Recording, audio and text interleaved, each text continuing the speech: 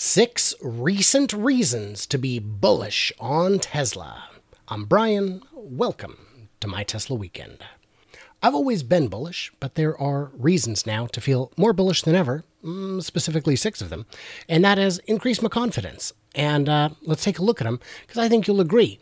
So here's the thing. Buckle up. We're going to get into it. But after this premiere ends, we're going straight into a live stream, hopefully, and we'll have more news and a Q&A session, and I'll answer whatever you want to know. But that's going to be different and difficult, and let's have some fun. So here we go. Tesla Q2 earnings has been fantastic. And I was out of town when this dropped, but what a treat it was.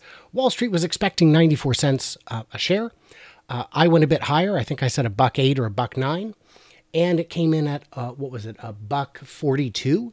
Where is it? It was absolutely bonkers. The stock didn't really respond to that, which I thought was very strange. They're saying, oh, well, it was baked in. This great news was baked in. That a 50% beat was baked in? All right.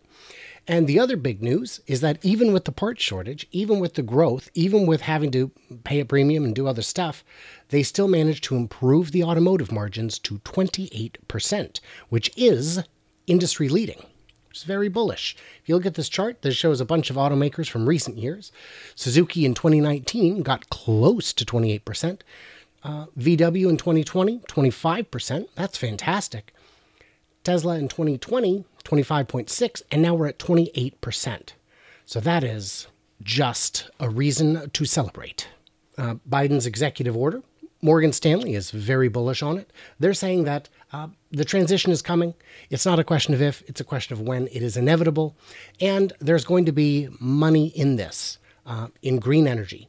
And Morgan Stanley is very, very strong on it. We believe by 2030, legacy OEMs will very likely have a materially smaller share of the global auto market, and that what they will be left with is likely to operate at a significantly lower margin than what they're achieving today, assuming there is any margin at all. It's fantastic. As far as production and delivery and profit goes, these are all great signs. Tesla is profitable without the use of regulatory credits, even when you factor in Elon's very generous compensation plan. And I say generous, I think it's perfectly fair for everything that's been accomplished. Second reason to be super bullish, I think, and remember, this isn't financial advice, is the Superchargers. Funny how people are now questioning why Tesla created their own proprietary charging connector and that it's not fair to other EVs. How about no support for Elon when he was advancing the technology? Yeah, we created our own connector as there was no standards. It's a fairly slim connector for high and low voltage. That said, we're making our supercharger network open to other EVs later this year. Now, I was just sure that this would never happen. I made a video about it. Nobody called me out on it, but that's all right. And why would they do that? Well, because Supercharger Network will charge extra for slow charging non-Tesla EVs. That is big. That means it's now going to be a profit center. Because if you've been to chargers, they typically look like this. They're not full. They're empty most of the time. They're underutilized. Now, on busy holiday weekends, they get congested, or at least they used to. With recent holidays and a lot of people doing road trips that haven't done them before, ever or much, there weren't backups because Tesla introduced off-peak pricing, giving people an incentive to go at night, early in the morning, and it just kind of worked. And if these chargers on a normal day can be generating cash, by all means, let's do it. Now, how much cash? Well, Goldman Sachs believes it could be pretty tremendous. They're pointing out 24% of public chargers in the US by connector are Teslas, but 56% of the DC fast chargers are Teslas. Now, we're only talking about 25,000 ports, but that's only in the US. There are, the Q crowd are very fond of saying, oh, that did have to make a cajillion dollars per charger. No. It's global, my friend. It's global. How much revenue will Tesla make from supercharging? Up to $25 billion a year. Now, I think that number is ambitious.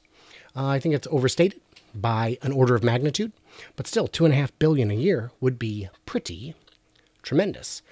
And again, that accounts for everything globally.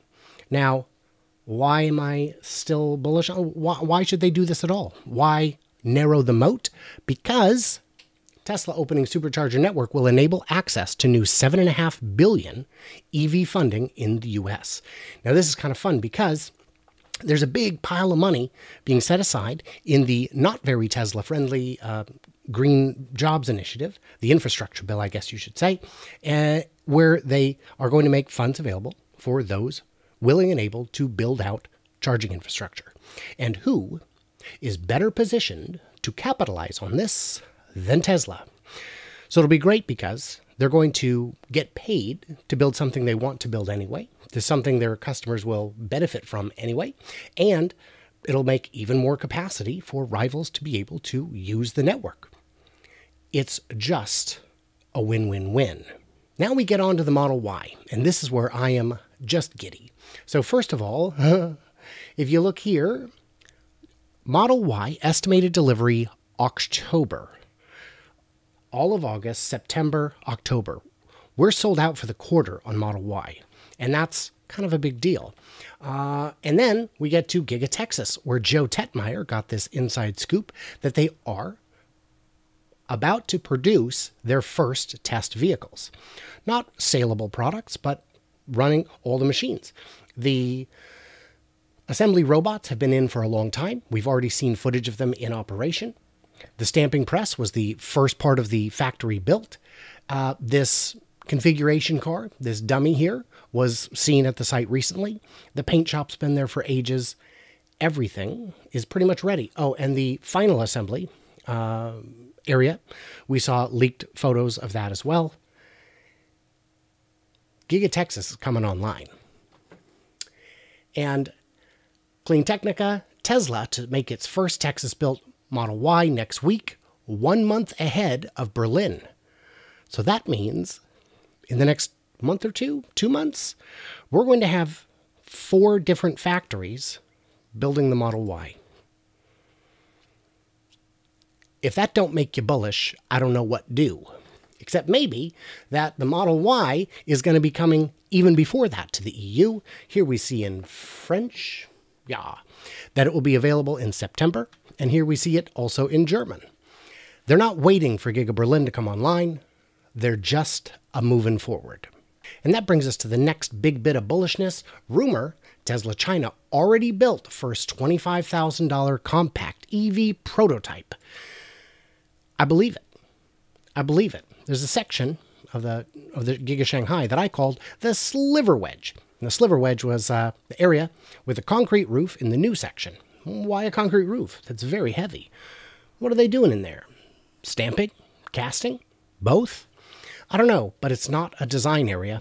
You don't put roofs like that in a design area. And it would make sense to not reveal it until it's ready to go because you risk Osborning your existing Model 3 and Y sales, mostly Model 3. Why would you get a $40,000 Model 3 when you could get a $25,000 Model Q? I don't know. What are we going to call it? That'd be a good poll to have. So that would be genuinely fantastic. And I do believe we will not see it until it is production ready.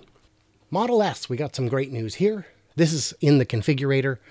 And I do mean it's great news. The price has increased by $5,000, as you can see, and the delivery is March or April, meaning even with the $5,000 price hike on a car that should already be quite profitable, they're still sold out for the next 2 quarters, quarter and a half or 2. That's fantastic news. Next bit of exciting news is full self-driving, which is now available as a subscription. And this $200 a month allows consumers to dip their toes in the water, see if they like it. But more importantly, even if there's only a take rate of, say, 10%, it's 100,000 cars, $200. What is that? 20 million, 200 million? No, $20 million a month. That's straight to the bottom line. Yeah, it's pretty good. It's pretty good. And last thing is AI Day. AI Day, man. I was not excited before, and I am still looking for an invite. If anybody's got one or knows anyone who could get me one, I will fly down there. I will drive down there. I'll do what I must. I will be there. But I have not been invited. That would be cool. Originally, I wasn't super excited, but Dennis Hong, who has worked with Tesla in the past and is apparently still doing so in some capacity, has made some posts on social media, both in English and Korean, which he has later deleted because they apparently were not allowed to be public just yet. So there's something big coming, and I'm very excited to find out what.